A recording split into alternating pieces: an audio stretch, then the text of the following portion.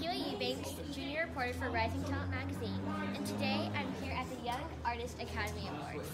Get ready for my takeover. Let's see, so we're here, we're doing... Hi, I'm Kelei Eubanks, and today I'm here with Gabrielle Nevaeeh Green. And you're watching and reading Rising Talent magazine.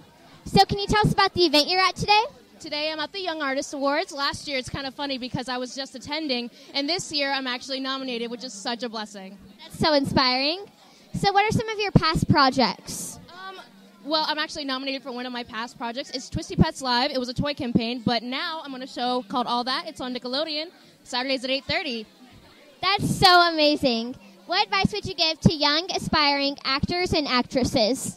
Well, there's going to be a lot of no's in the beginning, so I would just say keep pushing, keep believing in yourself, and don't take things to heart too much because sometimes you never know what someone's going through. Like the casting director could have a bad day or someone could have had a breakup or something. So just always keep believing in yourself, keep pushing, and, take that constructive criticism and put it towards your work.